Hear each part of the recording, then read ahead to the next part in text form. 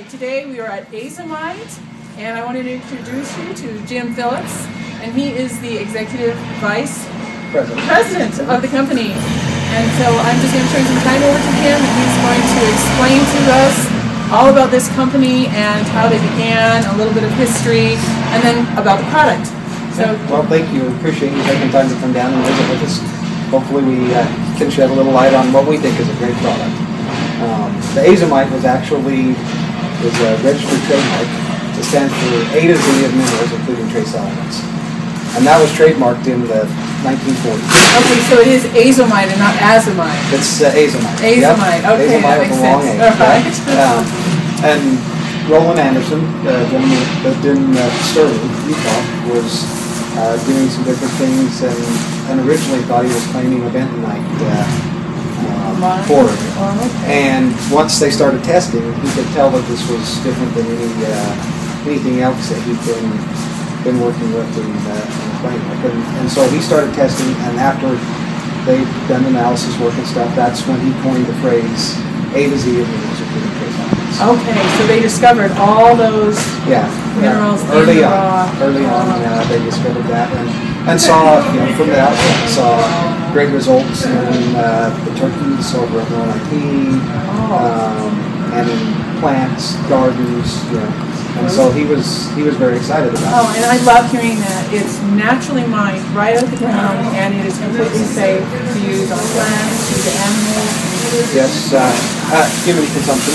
We don't promote it as such. There's a number of people that we know that mix it in their orange juice in the morning. How about that? And so, it's natural. It's been around for millions If it's what of years. the plants are taking up, then we're eating those anyway. Exactly. So, wow. Exactly. So we're here. This is our production facility. Okay. We have an 80-acre piece of property here that allows us to meet today's demands and grow into the future as it continues to gain acceptance. Where's your quarry? The quarry is roughly 25 miles south. The painted rocks. So we take the material and actually crush it at the quarry to an 8-inch minus. Okay, let's go take a look at that. This is typical of what we stockpile at the quarry. We call it an 8-inch minus. Makes it small enough that we can easily transport it by truck from the quarry up to here. Right at the quarry. This is crushed at the quarry, and then we stockpile it. We crush it and pile it up to make sure to try to keep it dry and limit any kind of outside contamination or anything like that. So we stockpile it there, and then we bring it up, keep it under a roof, so that we can control the moisture. Leaching or just we're not really concerned so much about the leaching as we are. We like to keep the moisture. Okay, you want it absolutely dry. Exactly. Okay. It's not totally dry, but we in our standard products for the poultry industry, we have 6 to 8% moisture content. Okay. So you have to watch that. Yeah, we have to watch that. We actually run it through a little rotary dryer to make sure that we meet those specifications for the quality. Great. One of the things that stood out to me about the AZOMITE from the very first time I was introduced to it is, in a rock, and you look at the big boulders down at the mine, you just see all of the different components. So you can see, there's different formations in there, different particles, and that's where all of the that wide variety. In a typical analysis, there'll be 70 elements that show up on some that's on phenomenal. some level. Yeah. And then those elements are in different mineral combinations. And it's really what's missing in our soils. We put the big guys on, nitrogen, potassium, and phosphorus, but these things are what makes all the difference. Yes. We see roughly a third of our business is exported outside of the United States. Really? And for poultry applications, for shrimp feed applications, for fertilizer applications, and so you've been feeding the fish. They're feeding yes, we're feeding the fish, and there's a lot of case studies and stuff on our website, azomite.com. Okay. If you want to go there and take the time to sort through them, everything from the broiler chickens to tilapia, Oh, wonderful. rice, all kinds of So we can stuff. just go read the testimonials, and it's at azomite.com. Yes. Okay. azomite.com. Okay, great.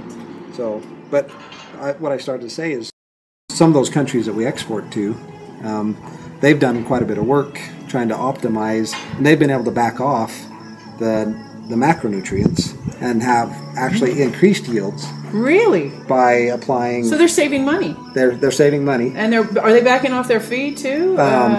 Usually on the feed side, what we see most on the feed side is like an improved feed conversion from the animals. So they get bigger on the same amount of feed, or the same size on less feed. Okay. Kind of a. That's great. So. Yeah. Okay. But yeah, we're and some of those places, it goes through multiple levels of distributorship, to get it to the small farmer in the back, in the back country, and they still see a significant price savings. Wow. So we should be grateful. So yeah, no, we get, it's one of it's one of the things that we always scratch our head about is, how come we talk people into buying this, in China with all of the freight and all of the other things that are associated with it, and people look at you, funny when you say, you should try this, and there's no freight, and there's, it's just great. Well, I've used it for 4 years now. Well, actually, it was 2008. I don't know how many years ago that was. So, but it's been awesome. So I'm all about it. We think it's a great product, for sure, and we have, and it's gaining. We've been growing. Our company has been growing at a pretty rapid clip because. Yeah, actually seen it at some of the retail stores. So I'm glad it's there. So we think it's good, and we're excited to have people like yourself that utilize the product, because it is overcoming that skepticism by people is a big part of it. It's huge, and so that's why we're here. So appreciate it. Jim, I was wondering, for me, I know that mycorrhizal fungi, bacteria, earthworms, that whole community that's in the soil are really important, and we try every way we can to increase that community. How does AZOMITE benefit that? Yeah. Well, it's not something that we try to make as a direct claim, but we have customers that I know have bought specifically for their worm farms. Oh, really? We have customers that mix in compost teas and with different mycorrhiza and stuff to promote that health. We see in the shrimp ponds tremendous difference in the algae growth with and without the AZOMITE. So it comes back to that. All living life forms need micronutrients, and it's hard to outguess Mother Nature as to what exactly is needed. So if you provide that broad spectrum and a little bit of everything, then the plant or animal can kind of choose for itself. And I think that's important too, to understand. You're not trying to be specific for any one particular thing. It's just a broad spectrum of it's natural. What we mine is what you get. It's the product's very consistent. Yeah, nothing added to it. Nothing added. Yeah. It's Mother Nature's recipe. Yeah, and I am aware, and correct me if I'm wrong, that when I put that down on my row, I don't have to worry about it burning my plants. Yeah. And they will just take what they need. Exactly. And then it'll feed the mycorrhiza and all those fungi, along with everything else that's growing there. Yes, that's absolutely correct. That's awesome. It's part of one of the exciting benefits. No burning, just good results. So it's a great way to prepare the soil. Yes, to grow great plants. We think so. Okay, well, thank you again. We're here at the heart of the bagging packaging operation. And we do multiple sizes, everything from bulk down to 10-pound bags in our granulated product. But our standard are 10, 44, and then whatever size of total or super stack that you buy. 1 ton, 1 metric ton kind of things. We have three main products. A micronized product, which is a 200 metrics. I like to call it flour. Yeah, it's like powder. Yeah, it is. It's just like flour. And so do you use that in like hydroponics? They use that in hydroponics. Okay. You know, some of the feed applications they use that. Sure. In the water. Like in the water, or for species like shrimp, where yeah. they don't really have a big mouth to take down the big particles, so they use it in those kind of applications. And then we have our 1/8" minus, which is Azo crop course, and Azo feed course, which still has a significant portion of the 200 mesh, so the very fine particles on up to a raging size on up to an 1/8" minus. And so as you put that down on your row, the powder might be more assimilated, but then later the larger particles will begin to break down. Yeah. So it'll feed for a long time. Yes, it has that potential. That's awesome. Yeah. And in the limited testing that we've done, we didn't see any difference in the plant growth from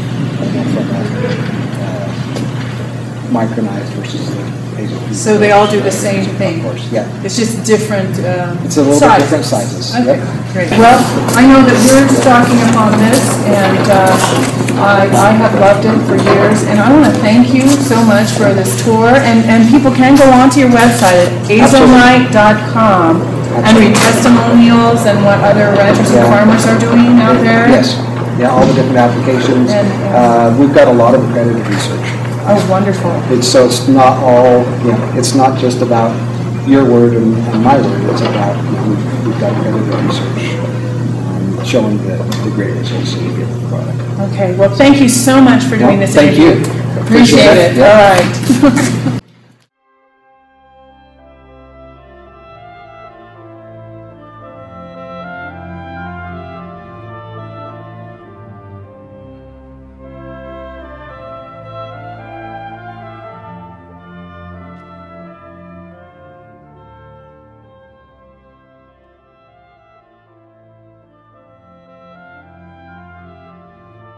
Thank you, Jim Phillips. It's so nice to find a great product like AZOMITE.